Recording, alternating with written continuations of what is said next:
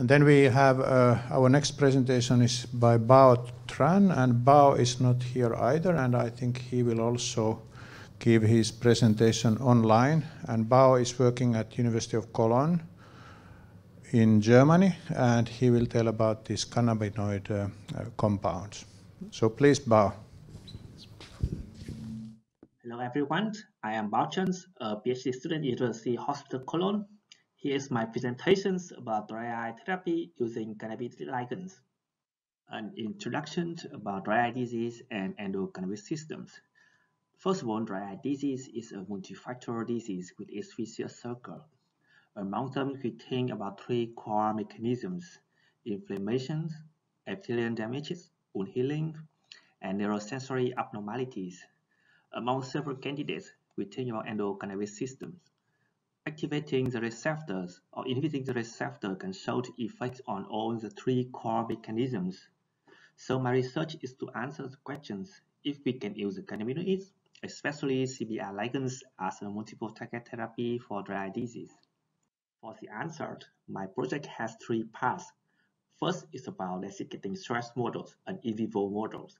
Here we characterize CBR expressions during dry eye disease inductions. We found effects of CBR ligands on dry eye disease phenotypes, especially relating to the neurosensory abnormalities and inflammations. The second part is an ex vivo wound healing models. We reported effects on the wound healing process. In all the two parts, the first two parts is about the CBR involvement on dry eye disease pathomechanisms. The third part is about drug development study. In here, we have some experience about drug formulations and drug permeability study. So here is my first part, desiccating stress models and in vivo models. In here, dry eye disease phenotypes were reported. The tear production was low after 3 days, and it was maintained low for 10 days of the models. During that time, fluorescein score was increasing. That means more epithelial damage. On the right side, we see some fluorescein images. At day 0 or baseline, the eye were at grade 0 or 1. After 10 days, the eye were at grade 4 or some from 5. During dry eye disease inductions, interestingly, we found that CBR expression increased. We can see on the cornea or conjunctiva, CB1 or CB2 receptor expressions were increased during that time. As we found cannabinoid receptor at the ocular surface, we tried some cannabinoid eye drops. Here is some results about TSCs, a non-selective CBR agonist. After 10 days of treatment, together with the dry induction, TSC that reduced CB1 expression compared to carrier and untreated group. Similarly, TSC also reduced expression compared to the untreated. The decrease in the CBR expression will come together with a good phenotype readout. Here I chose the corneal epithelial damage. The fluorescein score in the TSC group was significantly lower than the carrier and lower than the untreated in dry eyes after 5 days and after 10 days of the treatment. Besides fluorescein score, we reported results about corneal nerve morphology and sensitivities. On the left side, there are some pictures about corneal nerve at the center of the cornea. The upper one is naive and the lower one is dry eye disease. They show that desiccating stress reduces the corneal nerve morphology in terms of density or in terms of corneal nerve length. Together with the nerve morphology, we did the corneal sensitivity test by von Freund filaments. The black column is untreated. The von Freund score after 10 days was higher than the baseline or than the naive. Interestingly, TSC did maintain the corneal sensitivity compared to the carrier or compared to the untreated mice. In the antagonist experiment, only CB1 antagonist did maintain the corneal sensitivity in here. After 10 days of experiment, we collect the cornea, we did the staining again, and we found that TSC did maintain the corneal nerve morphologies. Here I showed the corneal nerve length result. We have a conclusion here. TSC did maintain the corneal nerve and it maintained the corneal sensitivity. On the other hand, CB1 or CB2 did not influence on the morphologies. So we have a conclusion. CB1 antagonist did maintain the sensitivity without changing the corneal nerves. This slide is a summary for my first part about animal models. In dry eye disease mouse model, CB1 and CB2 receptors are present as ocular surface. Interestingly, their expression increased during dry eye disease induction. Applying CBR ligands and eye drops reduced CBR expression in the corneas, which together showed that the fluorescence score was lower. In terms of sensitivity and corneal nerve morphologies, TSC did maintain the corneal sensitivity. It may protect the corneal nerve morphology. However, CB1 receptor antagonists maintain the sensitivity without changing the corneal nerve morphologies. We also have reported about inflammation factors. Furthermore, we have a manuscript which was under the revision at the ocular surface. This is my second part in which we focus on the wound healing process. The corneal wound was generated by NIOH in explanted small eyes. The eyes were fixed and incubated in the petri dish. Every 6 hours, we took the fluorescein image to observe the wound healing process. TSC or another substance can be prepared in a control measures to compare with the untreated group. Here is our result. This is experiment with TSC, an agonist for CB1 and CB2. On the left side, there are some representative images. In the untreated group, after 24 hours, the wound is still there. After 36 hours, the wound was almost closed. The TSC at low concentration, I chose here 0.5 micromolar. At 24 hours, the wound was completely closed.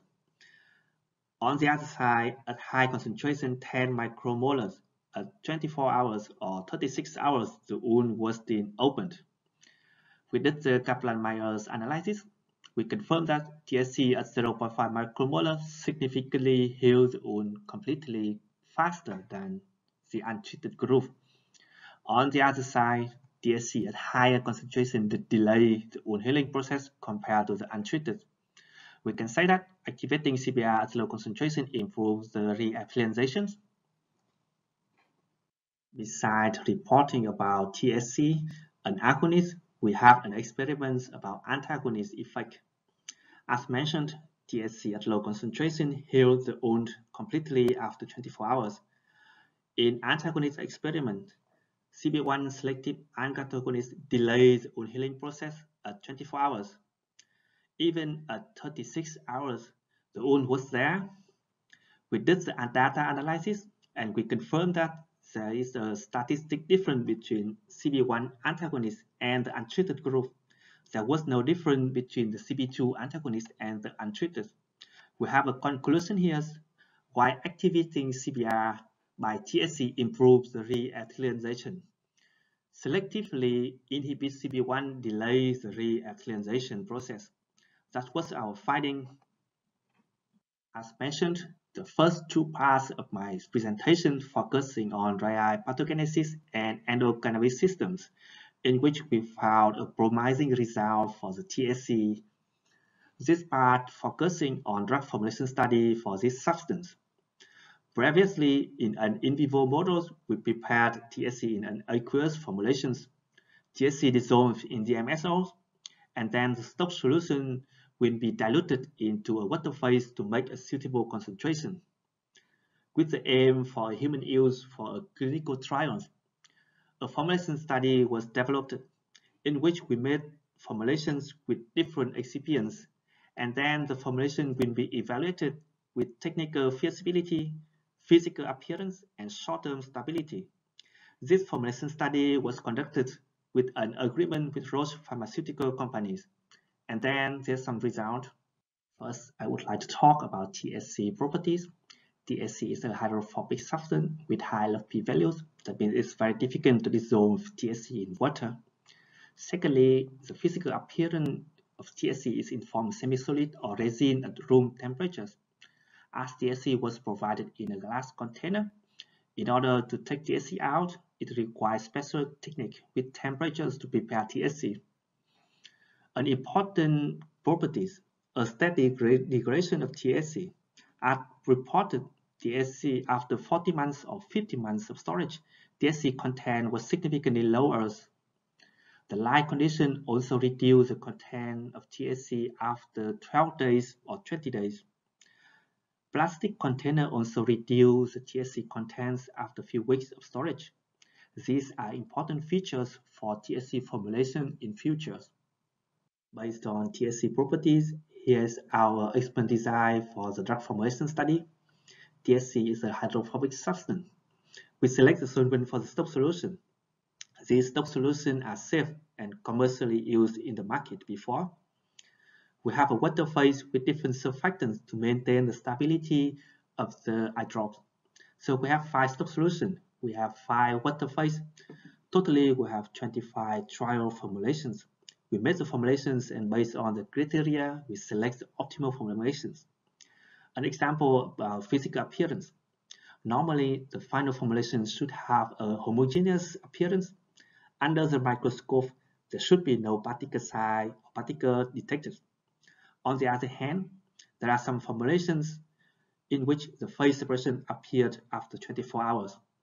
Or under the microscope, we found some oily droplet particles inside, so these formulations were not selected for the next step. After formulation study, we select the 4 final formulations. Together with the DMSO formulation, we have 5 formulations will be used for the stability study. The stability study in which THC content was evaluated before and after sterilized filtration, before and after 7 days of storage in room temperatures or 4 Celsius degrees. There are some formulations which we found reduced in the THC content. There are some formulations in which we found precipitates in the formulation after storage. These formulations will not be selected for the next step. At the end, we select the optimal formulation and to compare with the previous DMSO formulations. So I chose 2 formulations, DMSO formulation and transcutone formulations. These formulations will be used for further study in University of Eastern Finland in the next part. Next step, we have a particle size measurement. This measurement was done without sterile filtration to prevent the effects of the 0.22 micrometer filtrate on the particle size. We would like to see the THC structures in the eye drops. The 2 formulations F00 and F24 show that the size distribution is around 20 nanometers, which is compliant with the previous publication about gramophone micelle in water. Generally, THC is in hydrophobic core of the micelles at the particle size at nanoscale, which is suitable for eye drop application. After 7 days of storage at room temperatures or at 4 Celsius degrees, the particle size distributions was consistent at around 20 nanometers, which is very promising result for the further drug development study. In Finland, I also did the permeability study with radio-labeled substance and THC. For the radio-labeled substance, we would like to compare the effects of non-active ingredients in 2 formulations. We have 2 formulations. We did the experiment with the hydrophobic substance and hydrophilic substance. Generally, 2 formulations show a similar pattern in the drug permeability study. We also did the experiment with THC. We are waiting for the THC quantifications, which will be done in Cologne. We will have in vivo and in silico predictions. In futures, we can have a discussion about the THC distribution and the pharmacology activities in the ocular surface of the THC. So at the end, this is my slide to summarize my project. My project is about 3 years. We have an experiment about the in vivo desiccating stress mouse models in which we found that CB1 and CB2 are involved in the dry eye pathogenesis. There are some cannabinoid ligands, THC or selective agonists, which showed therapeutic effects on inflammation and neurosensory abnormalities. They all have effects on the re-epithelialization process. We have 2 formulations based on a screening experiment we proposed and prepared in the lab. In futures, from the drug formulation point of view, we can continue drug development based on 2 formulations. We can cooperate with a company for scaling up or for some legal perspectives. In near futures, we can think about a clinical trial. For the dry eye pathomechanisms, dry eye disease and endocannabinoid system are really complicated. Deeper mechanisms, further pathway of the cannabinoid pharmacology should be studied in order to illustrate the effects of endocannabinoid system on dry eye disease.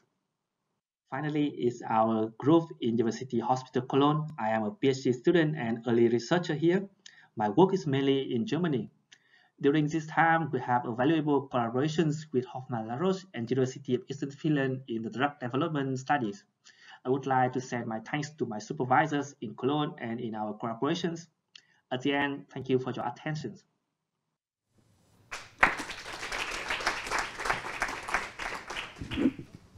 Thank you very much.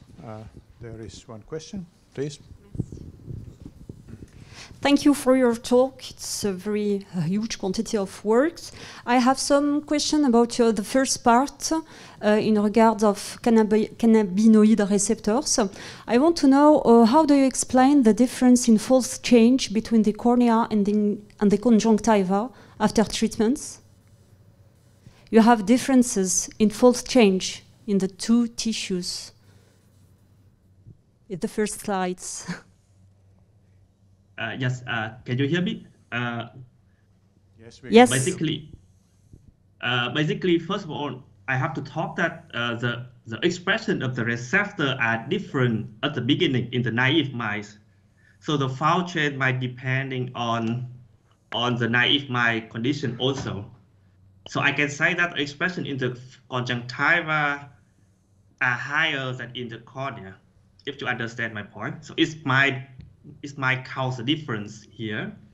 So there are lots of things can be said.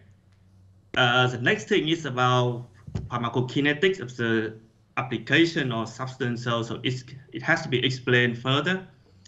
Yeah. So there's a lot of problem. We didn't focus to answer that question. So I can tell you some important things in my head now. Okay, and did you check is it possible for you to check if this receptor is expressed in human samples? Or do we have some information about this? There are lots of review publications. They did it and they quantified on the human tissue or previously reported. So we can check it very easy on the PubMed or another system. Yeah. Okay, thank you. They are in the human. Okay, I'm pretty sure they're in human. One more question here. Thank you. Hello, Bao. Hope Yeah. you're there. I am Adrian. Adrian. Hi. If I understand well, at the beginning, when you were speaking about the effects of the antagonists and agonists of the receptor, there was something that took my attention, that both the agonists and antagonists are doing the same, at least speaking about tear production and ocular staining. So how you could understand that, how you can explain that? Do you have any explanation? For the tear production, it's also relating to the carrier here. We use the desiccating stress photos, so it might cause some changing in the tear production if we put so we have to apply eye drop every day, so it might change a little bit about the tear amount here.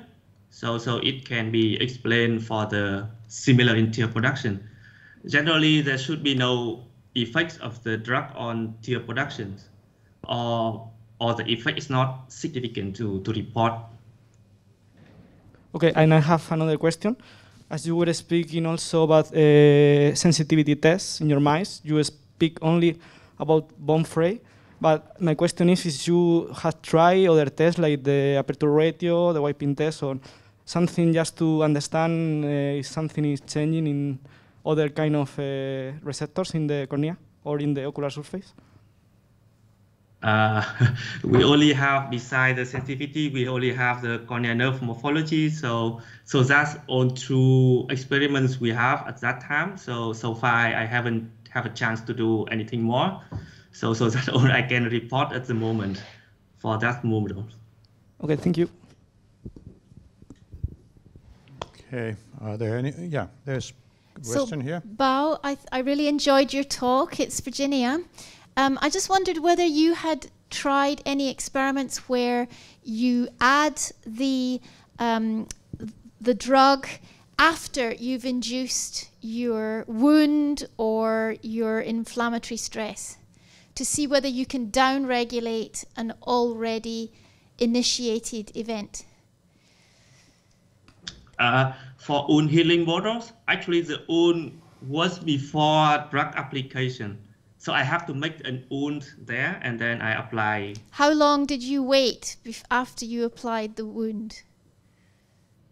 It just 5, 10. I wait for the stabilize. I wait for the stabilize of the eye or something. It's not really waiting. It just wait for the short time. Yeah. Okay. Okay. Thank you. Yeah. Yeah. Yes. Hi, Bao. It's Annabelle from Paris. Can you hear me? Yeah. Yes. Yeah, I can hear you. Yes. So you show that it's a very nice presentation, and you show that the CB1 and CB2 are expressed by the ocular surface, and that they are both increased after the dry eye. And my question is, which cells express the CB1 and the CB2 in the ocular surface? The epithelial cells, the nerve cells, inflammatory cells? It's very clear that not very clear, but I can predict high chances. So we know that cornea nerves are there at the corneas and even at the upper layers of the cornea. So I believe that there are some CB1 receptor at the cornea nerve at the ending of the nerve, or even closer to the cornea layer, to the upper layers. And CB2 are in the immune cells. Many people said that and confirmed that in their experiments. So they are there in the inflammation cells. They are reported in every cell at the ocular surface and every cell relating to the dry eye disease. So far now, that's what I read and what I believe is true, like that. Okay, and did you have the chance to get some knockout mice like CB1 or CB2 or both? Just to develop the dry eye model in that knockout mice? Not in my time in my PhD, because we haven't have an official experiment with knockout mice. We did some trial experiment. It showed good result, but we couldn't go that far to confirm the result or somehow. Okay, thank you. Yeah. I have one question about because there is endogenous CB1 ligand anandamide, and then there are various derivatives that are not narcotic. Have you considered to use such derivatives instead of THC, for example? There are some candidates in the endocrine system and cannabinoids, but THC was reported to have the high efficiency and high affinity to the receptor. So we chose it in order to make it clearer or make it easier to predict the mechanisms. Anandamide was reported with a low efficiencies as I read before, so we didn't go with that thing. We also have many more famous things like CBD or some other derivatives, but so far now the mechanism is really complicating, so we chose THC and some selective antagonists for my research. Okay, yeah. Hi, Bao. Very nice talk. Congratulations. This is Koen. Yeah. So THC, of course, is a compound which also has systemic effects. Did you measure or do you expect to have systemic side effects of a topical application? It's also relating to our permeability study.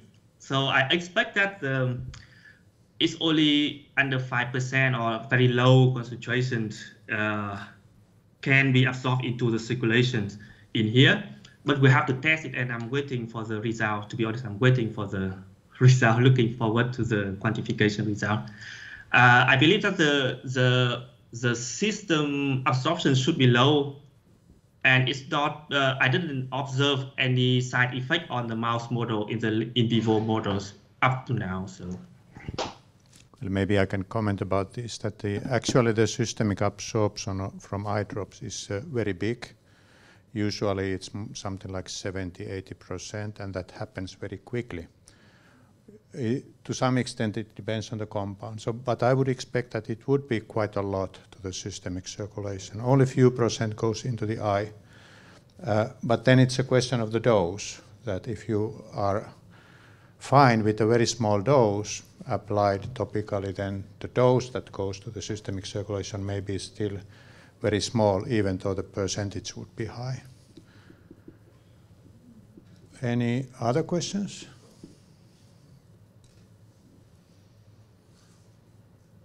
Okay, if not, then I think we are fine. So thank you, Bao, once again. Very nice. And I would like to thank all the speakers in this session. I think they have done a superb job and made very clear and nice presentations. And I think now we have a coffee break, and we are just in time for the coffee. So thank you.